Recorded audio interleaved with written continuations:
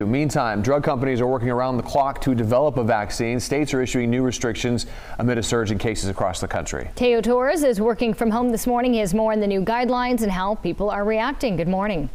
Good morning to both of you. 1 week after the U.S. reached 10 million cases, it surpassed the 11 million mark. It's leading some state leaders to reimpose some of the strictest regulations that we've seen since this pandemic began.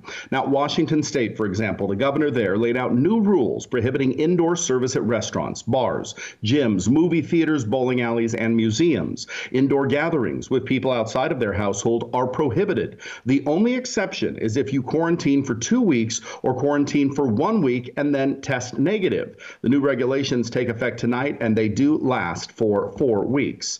Now in Virginia, new guidelines on bars and restaurants took effect at midnight. They are now required to stop selling alcohol at 10 p.m. and close by midnight. One manager is worried about the impact on his business because that's right during peak hours. For a lot of bars, that 10 o'clock to 2 a.m. hour is where most of the profits come from. We all just got staff back, and that's a big issue for us now to turn around and say, hey, a lot of you I'm not going to be able to keep through this because I'm not going to be able to hit those sales.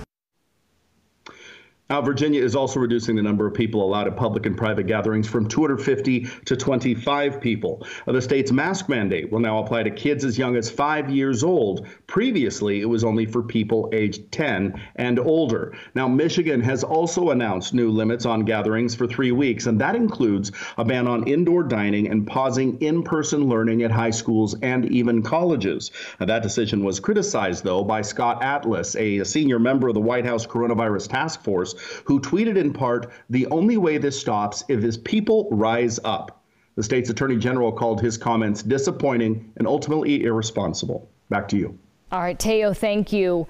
A Sacramento County church held indoor services over the weekend, even though it's restricted under the purple widespread risk tier. Sacramento County is now in the purple tier, which means worship services must be held outdoors only or outside with 100 people or 25% capacity, whichever is less.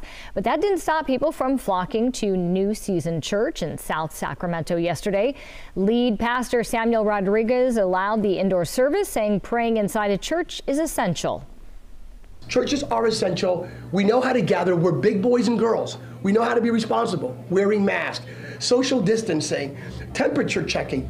If we could do it at Target, if we could do it at liquor stores, we can do it in God's house. Pastor Rodriguez says he's considering a legal challenge against the state. Sacramento health officials are urging the County Board of Supervisors to approve an emergency ordinance. It would include penalties for businesses that violate COVID-19 guidelines. That means potential fines for bars and gyms. It's not clear whether that would include churches.